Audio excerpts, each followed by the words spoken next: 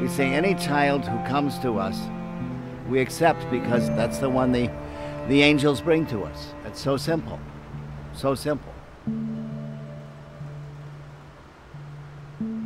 People say, why do how do you select children? We don't. They come. How many come? Well, as many are supposed to come. We've never refused a child. We never will.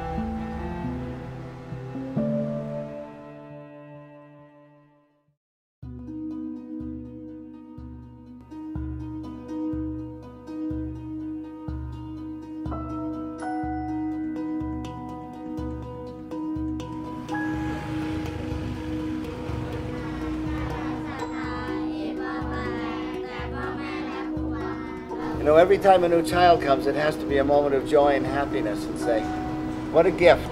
God has given us another child. What a gift. What a privilege to be able to work with kids that have been thrown away and nobody wants. What a gift. What a privilege. What an honor.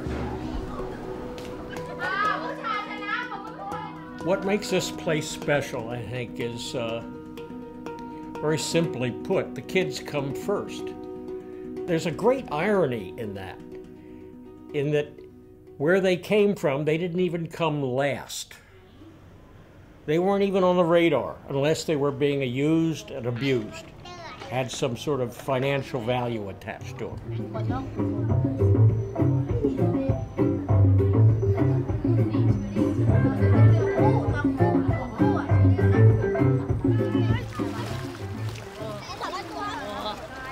It's a little bit like the forest in a Shakespeare comedy. People who are completely out of society come into the forest and suddenly there's this kind of enchantment and they have a purpose. Suddenly they're not dysfunctional and they're happy.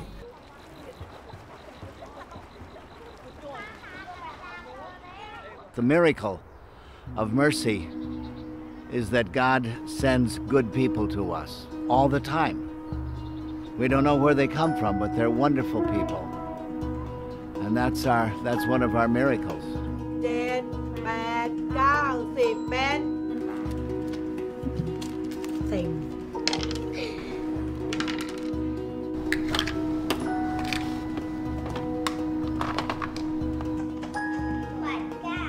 So here we have kids with HIV, and they're stars. They're stars. These kids know. They all know. Don't hide anything. And you hear these things, oh, don't tell them they're sick. Of course we tell them we're sick. Tell them that openly. That's the reality. That's the only way we make it. And that's the only way the kids make it. Absolute truth. You want to know the truth? We tell you the truth.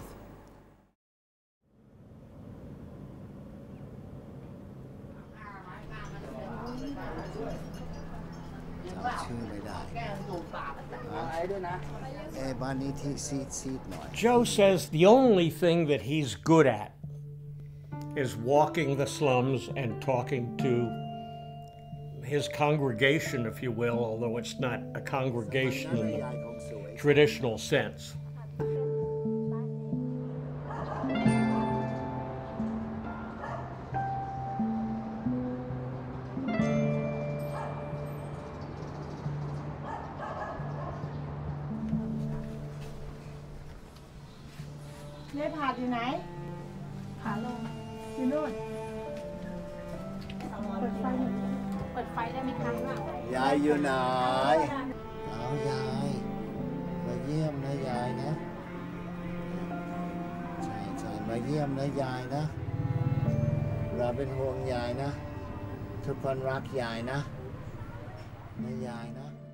People come to him with the problems that they have, some small, some catastrophic. It's Joe's way of staying in touch, helping the kids, is knowing where they came from, who their family or extended family or neighbors may be. The people that we help are the poorest of the poor. They will go on without mercy, but with mercy, there's an opportunity for them to be able to rise themselves from poverty, from being poor. When I say poor, I don't mean just poor because they have no money. But some of them are also poor in their mind. So in order to give them that opportunity, education is the best tools that we can give for those who have nothing.